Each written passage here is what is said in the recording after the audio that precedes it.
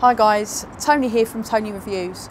This week we're going to take a look at laying our flooring, well not the actual subfloor but the floor covering, so the vinyl.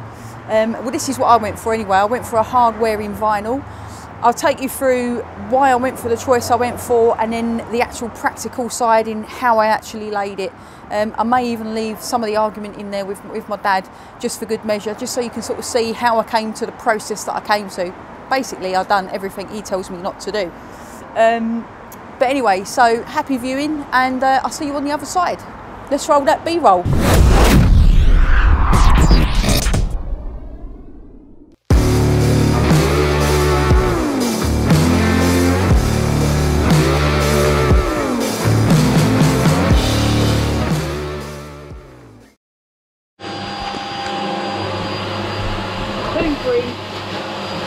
With the hookup.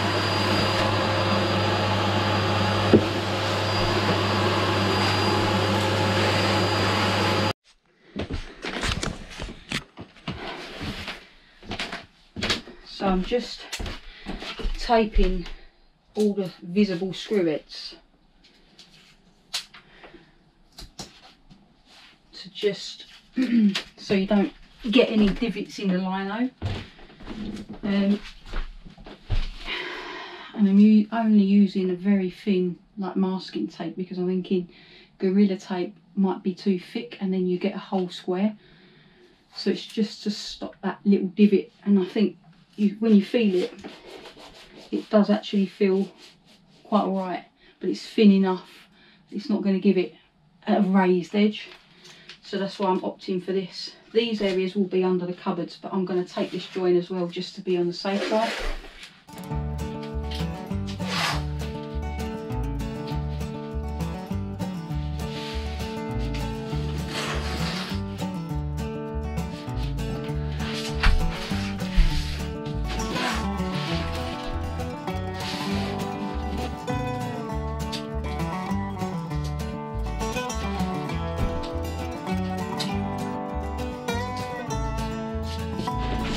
Technique is going to be double-sided tape around the edges, trim fix, adhesive spray, the stuff that you use on the four-way stretch, trim fix adhesive throughout the whole van, on the floor and the back end of this lino to secure the middle, but this around the edges, which is double-sided like carpet tape. So we're going to line the floor. What I'm saying is, I would do that side first. Well, I'm wondering, well, don't forget, this is the side we're going to see. Yeah, but that side I'd leave till after. Yeah, but I want to make sure it fits. Because if it moves when you're pulling, well, this is why I want to make sure it fits, Dad. No, but it will fit, because that'll be the last cut. That's what I'm saying. That's the last cut, isn't it? Yeah, but what I mean is... you do it your way. No, I'm just worried that I'll get... That's alright. You do it to the end and I won't have enough, and I'll go, oh, and it's all... No, but over it don't matter if you ain't got enough. Yeah, that's why I'm saying start the end, you know you've got enough. No, because when you're moving lino, that end will move. That's what I'm trying to tell you. Hang on. Right, we've got an overhang there anyway. Yeah. So if I pull this back... you can cut this here. Yeah, but hang on. Cut that like that and cut that like that. Yeah, but hang on. Then you can cut round the wheel arch. Yeah, but I'll just cut a bit because I don't... No, you know what I mean? I'll cut it when I get to it, there. Yeah, I will. I'll cut it when I get to it. No, there's plenty. You cut that angle, and then that'll push round there. I know. And but what I'm saying... Right.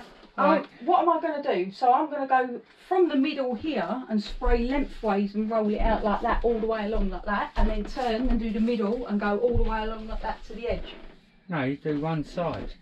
Yeah, that's what I'm saying. I'm going to do this side from the middle out. Yeah. Like this. Yeah. So I'm going to spray it.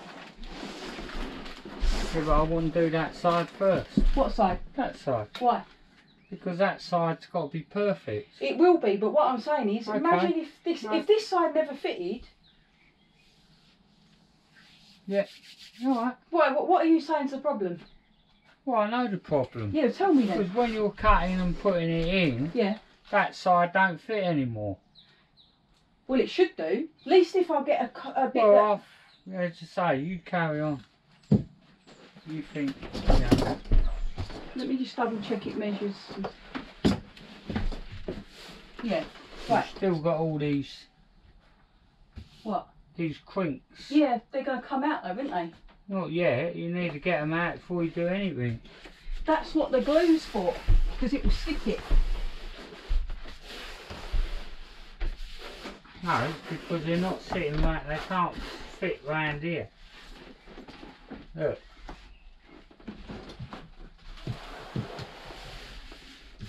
Once you stick it, you won't have creaks. Don't forget it's been rolled in a roll. It's got the kinks of the roll in it. Yeah, I know. Okay. Well, I can go in now then. Alright then. Alright. You'll know what you're doing, don't you? Yeah, alright. I ain't getting involved. No, I can do it then. Make sure them ends are up. Yeah, I know. That's what I'm trying to do. This bit needs to come up. Exactly. This bit. Before you start all that. Moving already.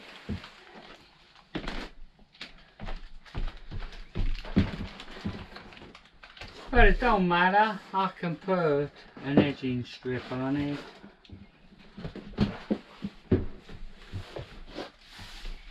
That end needs to come down. Dan? That way. Go on, pull that side a little bit. It's too much. Yeah. Sometimes it might be better to cut right along that edge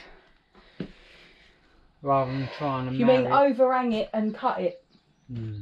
But it's going to notice, isn't it? That's better. You ain't going to get a cleaner cut. That's better. That. That's right on now. Is it? Yeah. You can always put some nails in it to hold it. Yeah, alright. You know what I mean? I've got some big screws. Right, I'm just going to pull it all the way back. Spray it. And push it down as I go. So take these off.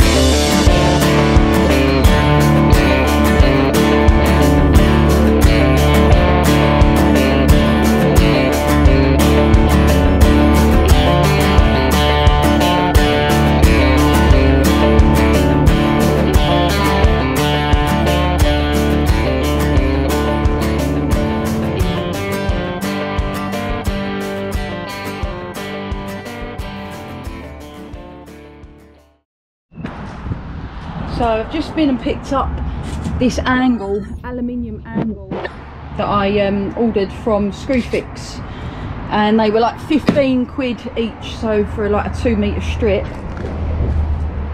As you can see, look, it's very easily tearable, which is why I want to get these corner strips on and done. You know, I'm not going to leave it. So this side, I think I should be able to sort of bend over and tape and use the strip to cover the edge there. On the back, it's going to be a little bit more complicated because obviously you've got the shapes, but we'll get onto that. But yeah, that's where we are at the moment. You use this aluminium strip. I'll probably use a drip. I haven't got a countersink, but I obviously want to countersink the screws. But I think I'm going to try and use like a metal drill bit, a bigger bit, to just countersink it manually and then screw in that way. I've done the side trim. I'm well happy with the side trim. Looks well good, doesn't it? Yeah, and that one I did finish off down there. I just put some double-sided tape behind this and then trimmed it to this edge and then done the same. You know, this piece is relatively easy. It's just a straight piece, and I left this corner piece because it's hidden by this anyway. You're not actually going to get in and out on this part, so there's no danger of, or shouldn't be any danger of you catching your feet there. This is the area that you're really going to be using. Anyway, that finishes that off nicely. Looks all nice. It's just about getting that back bit done. So this is the back section, and if you remember, I cut the back section at a slight angle to go in line with the doors and to bring the whole thing out to the back, because the old floor used to finish here and sort of go like this, and I extended it so you get the full bit of the floor and cut this bit out for the lock to sort of sit on. Anyway, to get this angle round here, what I've done is simply cut my aluminium angle to this length and just put a very small sort of elbow slit in there, and then bent it manually and pushed it up and screwed it in flat. So this section is straight and then it's just got a little kink. But I think it's quite nice, you know, instead of making actual join cuts, to just keep it as one piece and just give it that release cut there. I think it's quite a nice little finish. Here I'm probably actually going to take this off and I will do some 45-degree angle cuts, like a picture frame type thing, to finish down here. And on this back section I'm planning on cutting maybe some 5mm ply and putting that in and painting them black. So this is just an example with some gaffer tape, but it will be black, and then this screwed over the top, so that will finish the back end off of the van. But I haven't had an opportunity to do that, and like I mentioned, it was a case of trying to get stuff finished and sorted in time for the next phase of stuff to happen. So yeah, really happy with that though, and really happy how the angle and all of that has sort of come out, and the actual flooring finish as well, I think looks really, really smart.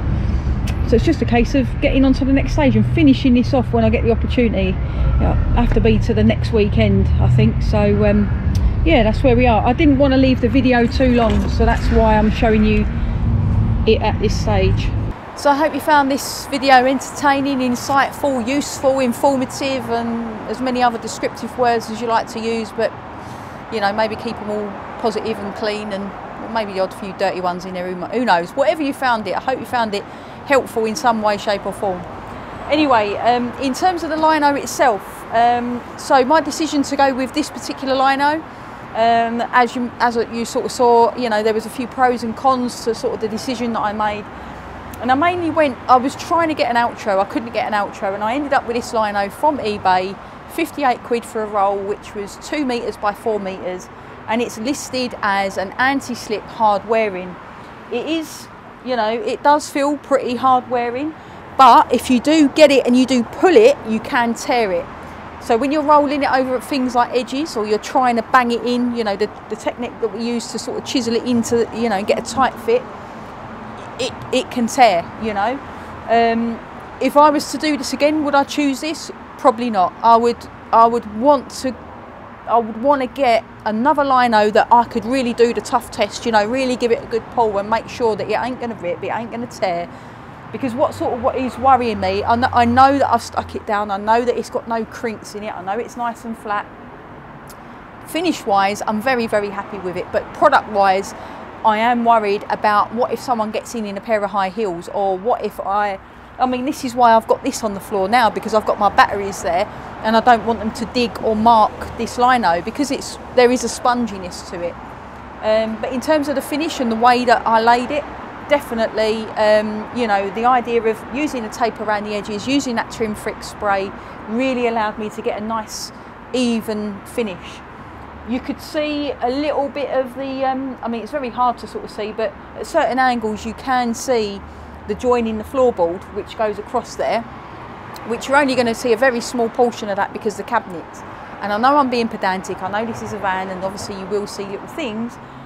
I think if I was going to do that again, maybe try the duct tape, you know, the gaffer tape across that, and see how you go with that, because I only used the masking tape because I didn't want to be too thick with it. But in terms of the finish, it's got a little bit that I've got to sort of finish up the back. I won't bore you with that. I might bore you with it at some other stage when I finally get to do the van. But at the moment, I needed to get this floor in. I needed to get these edging strips on because I'm potentially going to get someone that I know to take a look at making the cabinets because I want that spot on finish. And so I'm taking it to somebody who, that's their profession, they make cabinets as a trade. They're a chippy basically. So the rush was on just to get all this in place because obviously once the cabinets go on top, the flooring needs to be in place. I don't want to be scribing around. Anyway, that's enough rambling for this week. So I hope you did find this video helpful, insightful, informative and whatever else.